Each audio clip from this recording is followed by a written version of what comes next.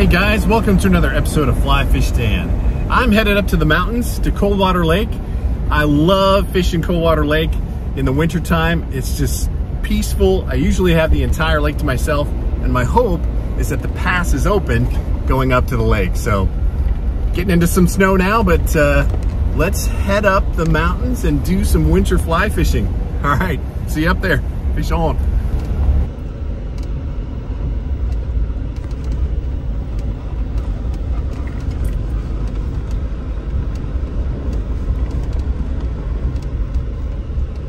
End of the road.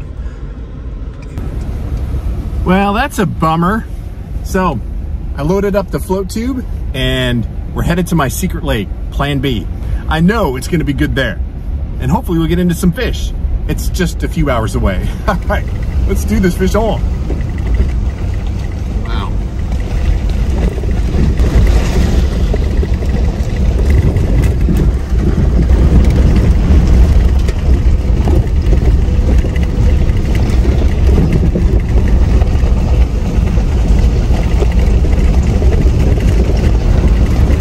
Gonna need four-wheel drive for this.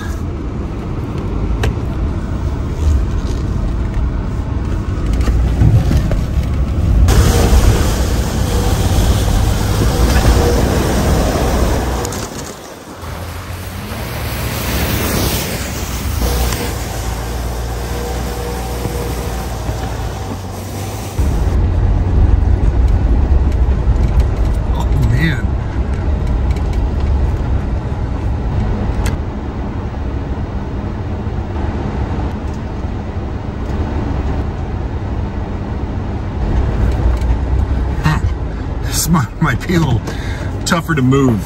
I tell you, we have truly had an unprecedented winter, and this is the road into my favorite lake, and I'm not going to be able to get in there. Next time, bringing a chainsaw, but let's go down to the lake to see if there's anything worth fishing. Some of the lakes that I passed by had ice on it. This could be completely iced over. All right, let's take a hike in. Yeah, I was able to move a couple of these around, but that's a little big. Several trees down. Yeah, some of these are a little bigger than I can shove out of the way like I did earlier. Man, there's another big one here.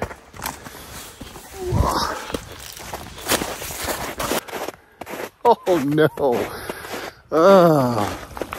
I tell you, for the first time in a really long time living in the Pacific Northwest, I literally cannot fish this weekend. All the passes are closed. I tried to get up to Coldwater. That's blocked off. And here's my favorite lake. Hey, look at my lake. It is frozen solid. All right, just for fun, let's see how thick this ice is.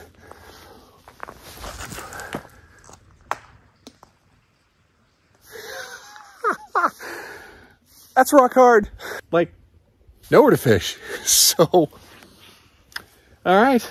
Shortest FlyFishDan episode of the year. I literally have no place to go.